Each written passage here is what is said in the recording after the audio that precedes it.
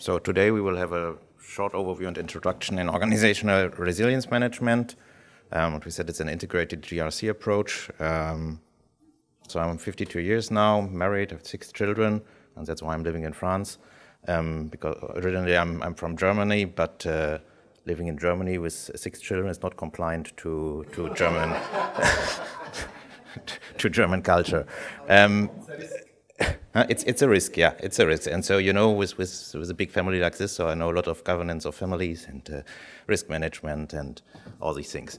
So I have 30 years or more than 30 years of experience in a couple of fields, couple of industries. So before I went to consulting about 10 years ago, I worked 20 years on the other side. So that means on customer side, client side. So for a long time in big groups like Deutsche Babcock or Babcock Borsig, which no longer exist, and at the end at Total, so it's a French company. It's also the reason why I'm in France now. Originally I'm studied mechanical engineering, but I never practiced this. So I always started in IT, and then from IT over processes and security strategies, all these things. And so today I'm less on the IT side and more on the process and security side. I speak at least 3 languages. I understand a couple of others because also family is international. So my wife is from Ukraine, so it's I have to understand a little bit of Russian. And and of today I'm managing director of CARMAO, which is a German-based company. So also a couple of words about CARMAO to understand better than later a couple of things in the presentation. CARMAO is a pure consulting firm, so we have no relation to products, or we don't sell any products in security or whatever. The main fields we are consulting is information security, data protection compliance, risk management, of course, everything which is around business continuity management and IT service continuity management. We have a part in digital forensics and cybersecurity, and since last year we have a new field which is physical security, so that means data centers and everything which is access control, and we have a part in certifications. Certifications, there are 2 parts, so one part is accompanying companies to get certified, but we are not a certification authority. And we have another part which is a link to PCB, which is training people and getting them certified according to the PCB program, which is possible. CARMAO is in the market for more than 15 years, and also an old colleague which is here in the auditorium, which was before at CARMAO. In CARMAO, we can deal with a pool of around 120 certified consultants. And we are working not only on the German, Austrian, and Swiss markets, so we're also working everywhere where the customer wants us to work. But now let's begin with what's organizational resilience. Since last year, there's an ISO standard. It's 22316, which was published, and there's a definition where they say organizational resilience is organization's ability to anticipate, respond, and adapt to unexpected disruptions. So that's a general explanation, which meets also from our point of view very, very good this approach. And we ourselves, we are dealing with this idea already a couple of years, since a couple of years. And next time. 360-degree view. Then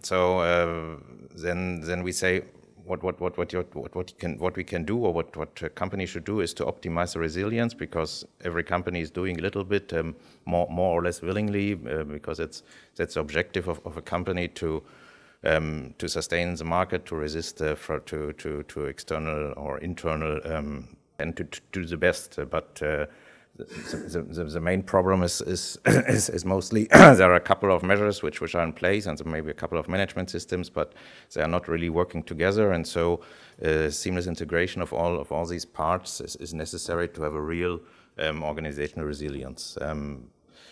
And so that's why we think you need an integrative approach, and so that means you have to analyze all the parts and all the connections between the different parts of measures you made in place, between the different management systems and so on, and then to identify the problems which are there. So we will later on see how it works and what's behind. To do this in an organized way, so there should be a framework, so that you have a frame around where you can move into, and the parts of the framework is that you have to have an organizational model which you can handle, so which is not too complex and which is not too far in detail, because otherwise you never will have the measures which are working for your organization and which will correspond and which will work together and so on. So it's one of the base parts first to have an organization model, and then it should be simple. Because also a lot of companies don't really have an organization model, and that's also a problem from the base. And what we think too, it's the message should be quite modular, because you can't come to every company and come with a big thing, and that's a monolithic thing, and you have to do it like this. So you always have to take into account in every company what are the specific disruptions which can come, which are their what are doing in the market, what is the size, what is the complexity of organization, and all these things. And so you can take several modules, and for implementing then a type of organized organizational resilience. So the central point is that you have a central information risk engine, or central risk engine in general, because also that's one of the problems, risk management in each of the measures. And then at the very end, then you can think also about tools which you can use to support this, and there are already a couple of tools on the market which support this approach in a more or less good way. But also, don't start with a tool, because so we met a couple of companies. They bought a tool and they said, "Oh, so now everything is fine." And at the end, they found out the tool is not matching their requirements, and then they have to buy a new tool, or the tool is limiting the things and things like that. So it's like always, tools are not the solution for anything. They're a solution for nothing mainly. So, but why to think about organizational resilience? So, as everybody knows, organizations are exposed to several risks from inside, from outside. So here just some examples. You can have process deficits. So that means your processes don't work in the way that they should. They are not protecting your company. They're not taking into account any unexpected things. So they're missing process steps. All the processes are defined in theory, but they are not existing in reality, as you know it from the past, from the first ISO 9000 on 9001 implementation. So you had a big wall with files, and everything was fine, and the auditor said everything is fine, but the reality was the complete opposite. So that's a problem with processes which are not working correctly, and which are not taking into account a couple of things. And another thing is you have sometimes also parallel processes, so you have the same process now for the same activity. You have several processes which are not harmonized, and so everybody is working with his own process more or less. So these are all the things which could cause problems. Then another common thing, especially in these days, are all these cyber attacks, which are all over the newspapers and everywhere in the news. Everybody's talking about. Even if it's also from my point of view, it's a part of the problem, but it's not the only problem. So cyber attacks are a problem, and this is a risk, and this is another way to attack a company, but it's not the only one, and you can protect yourself against this. And also then most of the people think protecting against cyber attacks, you make in place a firewall or something like that, and everything is done. And also, because of this type of thinking, which is thought too easy, then you still have risks because you didn't look at all the risks that are around this. Then you have risks from system outages. So that means not only IT systems, but from all type of system you use in your organization. So that could be production machines. It could be tool machines which are not working, so you can't produce your goods you want to sell. This could systems which are outside of your responsibility. So like the public from the public telephone companies, the communication systems. So system outages are generally a lot can cause a lot of problems, but they are also not always observed, and also a lot of companies think, so I make a contract and everything's fine, but also you have to see what's behind. So it's not only a contract, so maybe this can reduce a little bit the financial impact, but at the end, in most of the contracts, the penalties you can have are not covering the real loss of money you have.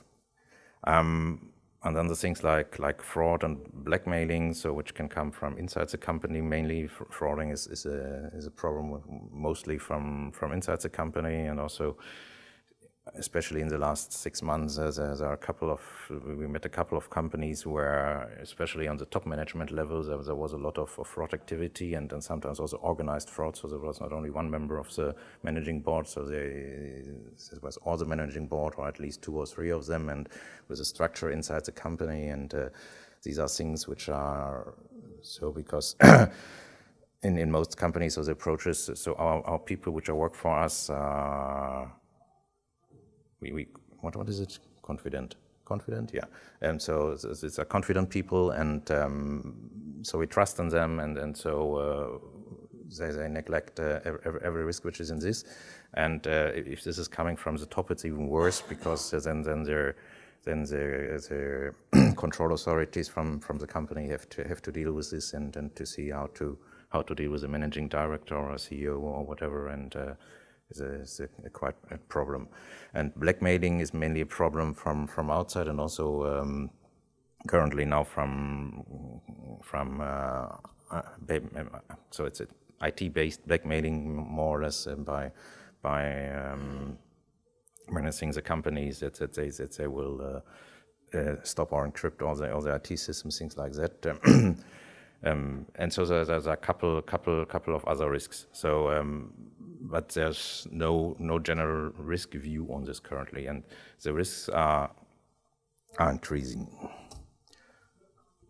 So, and also because of these risks, so I think you know Allianz. Allianz is a originally German-based insurance company which is worldwide active now, and since I think 6 or 7 years, they are publishing something they call risk barometer, where they're asking, I don't know, about 2,500 or 3,000 companies in 80 countries, yeah, about the risks they see. And as you can see, the risks which are marked in bold there, these are risks you can handle, and then you can do some measures against it. So like business and supply chain interruption, you can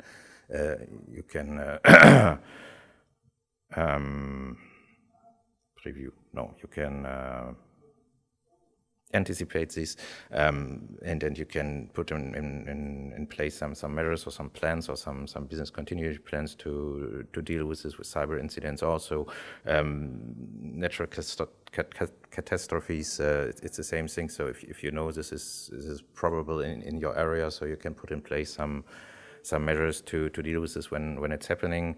Market developments, so that's why it's not in bold. It's more difficult, because also the order is changing slightly, but the first 5 ones are in place since 3 or 4 years now, so they haven't changed. It's the last ones that haven't changed. And so also you see market developments, so it's difficult to do anything against this. But also you can do a couple of things, but it's more difficult, because you you never know if something is inventing somebody's inventing something which is completely making superflu, unnecessary the goods you're selling now. So these are things you can't normally not deal very much with. Changes in legislation, regulation. So yeah, so these are things normally which come from a longer term. So you can do something against this fire explosion. It's so like natural catastrophes, new technologies too, because also you see the development on the market, what is happening. So you can deal with loss of reputation too. And then the last two ones, political risks. So it's the same thing like with market developments. You never know what's happening with the next election, or in countries which are in less stable situations. Also, you never know what's happening tomorrow. If I don't know, military is taking responsibility for the government or whatever. So these are risks you can't really deal with in advance. And the climate change. Also, it's quite difficult because also more or less every 2-3 months there are different ideas what's happening with the climate, but nobody knows really. But if you also see this list of risks which companies are afraid of, and then you see how they deal with. So it's more they remain afraid, but they don't do so much against it in an integrated way. So this was to have an idea what are the risks, what are the risks a lot of companies are thinking about, and now it's the other side, how is it handled. So if you look how management systems, so like information management, quality management, business continuity management, compliance management, data protection management, environmental management, and all these management systems which exist in the ISO catalog and a lot of others, how they are implemented. So there's a couple of management systems in parallel, and then you have a ISM, you have a BCM, and you have a compliance management. So every system is implemented in parallel. And as you see also here, it's only a small part which is overlapping. So if it's already implemented in a good way, they are using the same document management, but even this is not always sure.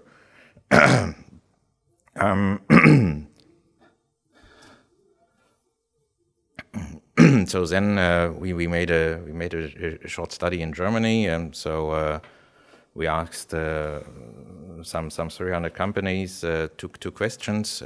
So one question was are there processes and procedures to manage respective interfaces and overlaps in operation of the different subdisciplines. So subdisciplines means it's different management systems you are using. And as you can see, only 13% said yes, we are doing this, and all the others was partially or no. So 16% not at all, and also we asked only companies which had at least two or three management systems in place. So if you ask a company which has only, I don't know, quality management, so the answer is always no, so it will not be a good statistic. And so you see there are not so many companies which are really using the management systems in a connected way, or in an integrated way.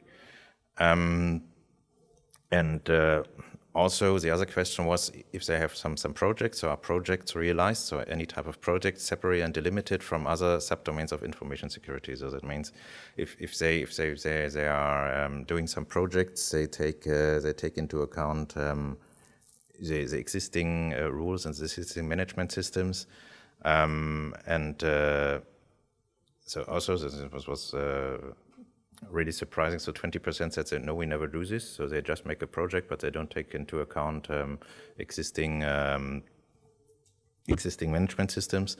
And only 16% said we are doing this always with integrated. So that means they're always well organized. And this is more or less corresponding to the 13% which say we have already integrated management system approach. And so, as you can see, the others are doing this more or less, depending on whatever. So, I see I made a K instead of a C. So is this effective? Maybe, but is it efficient? I'm not sure to work in this way. So if you see here in the center is a business unit which is always the part of interest regarding any type of management system you make in place. And then you have just two examples. So you have business continuity management and information security management.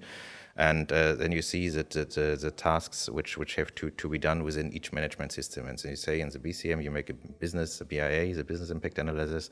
Then you see for the requirements, you make some self-assessments, and you define the responsibilities and all these things which have to be done in this type of project. And then you make the same thing, you make information security, and then you make, in place of the business impact analysis, you make the protection requirement impact analysis, and then you make the same, you look for the requirements, you make the self-assessments, the responsibilities. So you do this n times, so you have n management systems, so you do n times more or less the same things, and yeah, always with the same business units, mostly. So I think this is not very efficient, and so it's just to show you. Then it's all the business units in the same approach as we saw with the two examples. So every management system is coming to the business units and asking them the same things and doing the same things, and also mainly with the problem with a point of view from there, with a point of view from there, with a point of view from there, and so they even mostly they can't recycle the things they have done for another management system, so they have to do it in another way, because as there is no integrated approach, I just see what is important for IT service continuity, and then I see just what is important for information security, and so it makes it's in reality it's really like this. The bigger the organization is, the most probable it is that it works like this, and also, big organizations are doing a lot of things to be compliant, because there are some external requirements to have a certification of information security, to have a certification of quality management, to have a certification of environmental management, to have a certification of energy management. So they need all these certifications to be compliant and to have the right to operate on the market. And then there are some other companies which have even more regulations, like on the banking sector, and it's not only in Germany with the BaFin, but in all other, at least European countries. Here you have a controlling authority which is saying you have to do this, and you have to do some special things, risk management, and so they are compliant to everything, but at least it doesn't help the company. So everything's fine. So you have a GRC, you have no good governance, you have no good risk management, but you are compliant. So everything's fine, and so everybody is happy, and that's it. But if you look really from does it help the company? No, and is it efficient? Neither.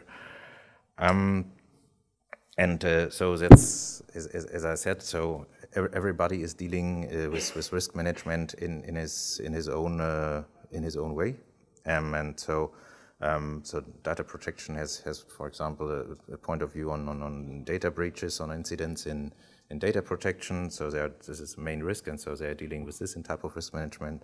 In compliance management, they want to try to avoid any type of contraventions. In service management, the main risk is to have less incidents and to have no outages of IT systems.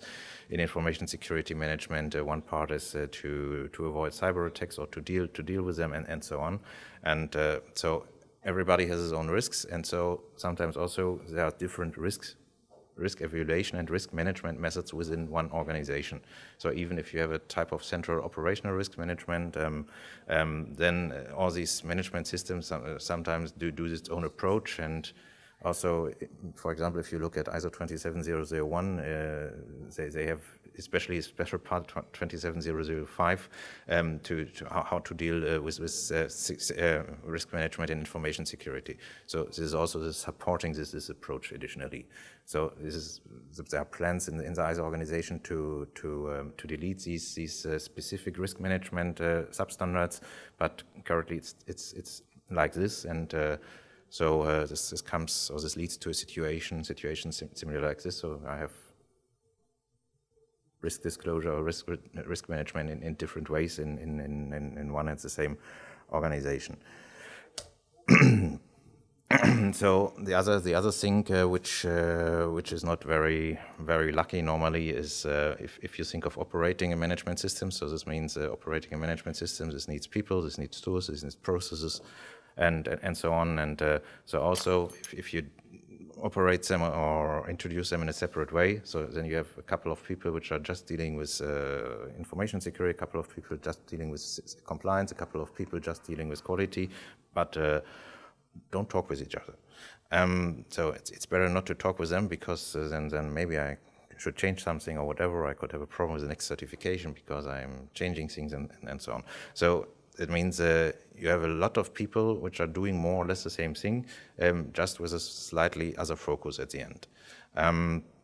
So also this is not very efficient, and if you're just in your bull, in your area, in your compartment, come out of it. It's better. So that's why we said the idea is if you set up a resilience framework, the central point should be a centralized risk management.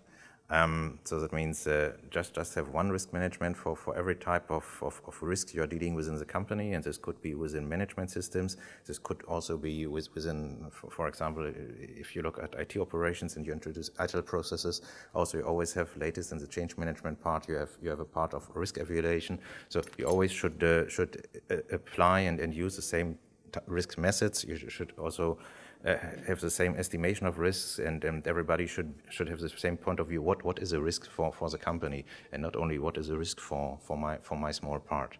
So you should do this. Then the next step is, then you say you have a centralized risk management, and then you can begin to use synergies between the different management systems, and between the different processes, and then you begin to communicate which is other between the management systems, with central risk management and all these things. And at the end, when you implement the whole framework, at the end you will come to a solution where you can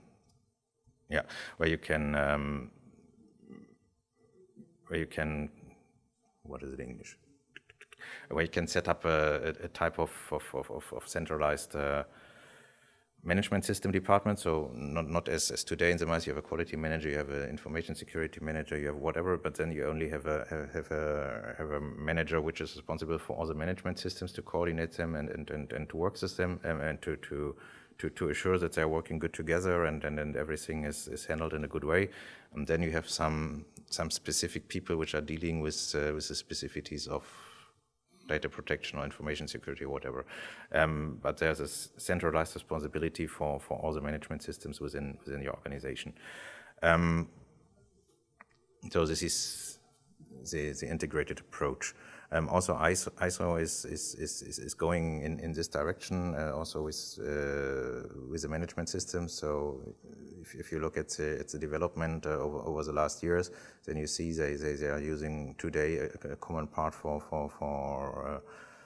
the management systems, for the documenting, for document management and all these things. So which are really common to the things. But then also you have to make the next step, and this is common in the standards, but then you have also implemented in the same way. Otherwise, it's fine, but doesn't help. And the other advantage is, and then at the end, then you make instead of the, as we've seen before, instead of the N analysis you make, then you make one integrated analysis.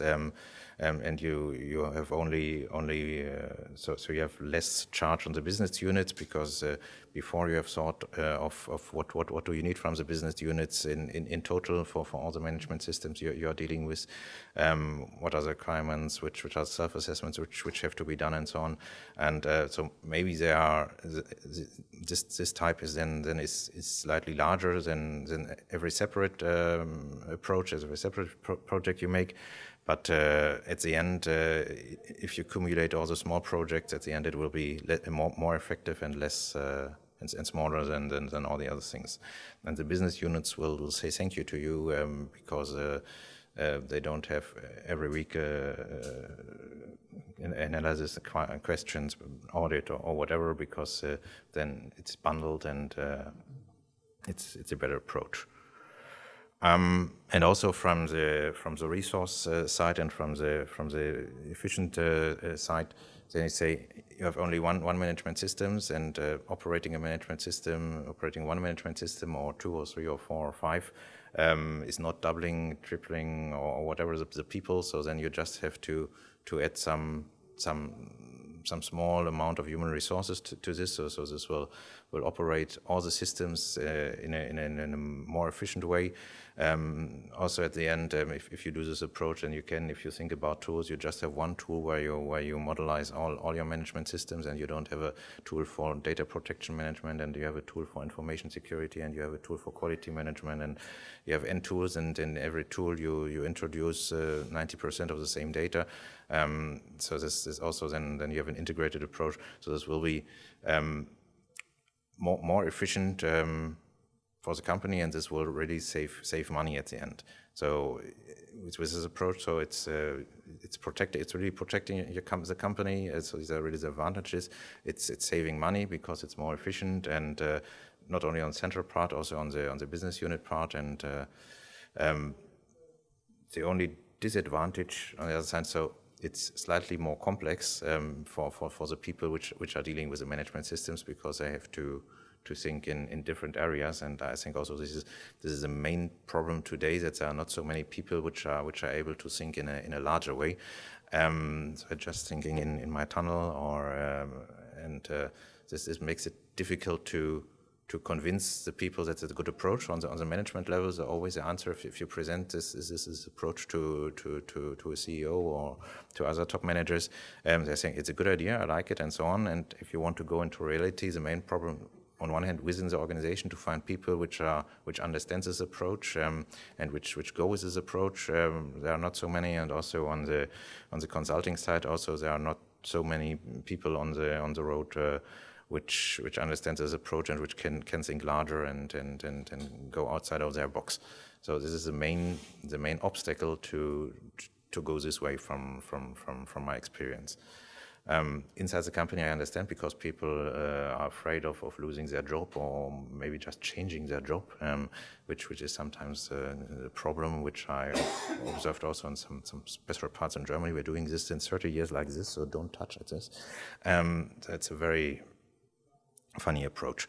So this is inside the organization, it's understandable, but then you have to develop the people that they will do it, and that they will work in this way. Okay, so have a good conference.